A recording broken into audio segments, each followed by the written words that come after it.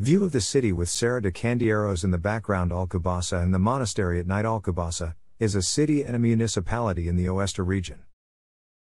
In Central Portugal, formerly included in the Estremadura Province, Leiria District. The city grew along the valleys of the rivers Alcoa and Baça, from which it derives its name. The municipality population in 2011 was 56,693, in an area of 408.14 square kilometers. The city proper has a population of 15,800 inhabitants. The city of Alcobaça became notable after the first king of Portugal, Afonso Henriques, decided to build a church to commemorate the conquest of Santarém from the Moors in 1147. The church later evolved into the monastery of Alcobaça, one of the most magnificent Gothic monuments in the country. In the church are the tombs of Pedro I of Portugal and his murdered mistress Inês de Castro. Over the centuries, this monastery played an important role in shaping Portuguese culture. A few kilometers to the north of Alcobaça is the monastery of Batalha, another Gothic building constructed in memory of a different important battle, that of Alcobaça. To the west of Alcobaça is the fishing village of Nazaré, now a popular resort town. To the south is the city of Caldas da Rainha and the medieval town of Óbidos. Also to the northeast is the town of Porto de Mos with its rebuilt castle. A town that only became notable in the 12th century when it was chosen as the future site of Portugal's largest church. In March 1147, the fledgling king Dom Afonso Henriques defeated the Moors by capturing the city of Santarém. As a tribute to his victory, he vowed to build a magnificent home for the order of Cistercians. It took another 76 years before this task was completed. The monarchy continued to carry out further construction, and 60 years later King Denis built the main cloister.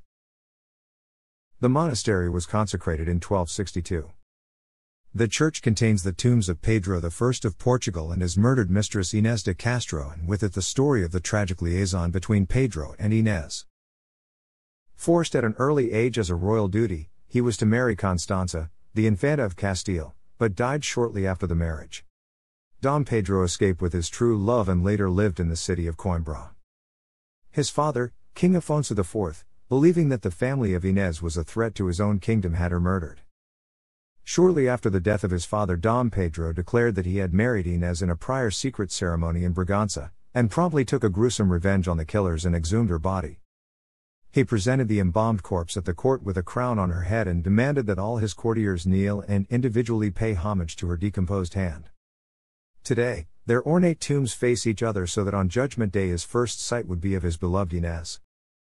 During the following centuries, the monks from this monastery had a major influence on the development of Portuguese culture. Notably, in 1269 they were the first to give public lessons to their flock, and later they produced the first authoritative history on Portugal in a series of books. In 1810 the invading French pillaged the abbey, taking with them most of its most important treasures, including the noteworthy library. The items that remained were later stolen in 1834 during an anti-clerical riot and the banning of the religious orders in Portugal. Alcobaça has a Mediterranean climate with warm, dry summers and mild, wet winters. Administratively, the municipality is divided into 13 civil parishes. The main feature of the city is essentially the monastery that proudly presents a long and somber facade with 18th century embellishments. This austerity is further emphasized in the cloisters with its apt name of Cloister of Silence. In contrast, within the abbey is the massive kitchen with a running stream specially diverted to pass through as a supply of fresh water. The open area of the kitchen chimney is large enough to take a whole ox for roasting. The surround to the sacristy doorway is an outstanding example of Manueline decoration.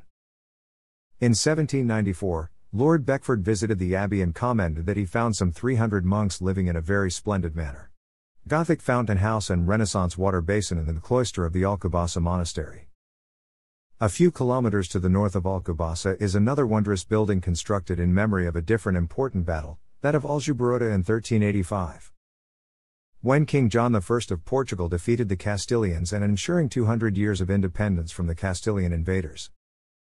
The construction of the abbey at Batalha commenced in 1388 and was added to by various Portuguese kings over these next 2 centuries. To the east of Batalha is the world-famous location of Fátima and a point of pilgrimage for the Roman Catholic religion due to the vision of the Virgin Mary in 1917 by 3 young children whilst tending their flock. To the west of Alcobaça is the well-known fishing village of Nazaré. Today, the village is now a small town and a popular holiday resort, with most of its past and traditions having rapidly evaporated in the course of time. A very successful Portuguese feature film was made in the early 20th century that dramatically captured the primitive and dangerous life of these fishermen. Stoutly Catholic, the inhabitants have retained some of their past, as can be still seen in their own particular style of costume. To the south is Caldas da Rainha and the quaint medieval town of Óbidos that is an attraction for any tourist that enjoys a true glimpse of the past. Also to the south is the town of Porto de Mos with its fanciful rebuilt castle. This town borders the nature reserve Parque Natural das Serras de Candeeiros. These 390 square kilometers of limestone-covered landscape is also known for its caverns. The best known being the Grutas de Mira de Air can be visited and consists of tunnels, caverns with stalactites, stalagmites, lakes, and a music and light finale. João Pedro Silva, 2012. Alcobaça is twinned with. Thanks for watching.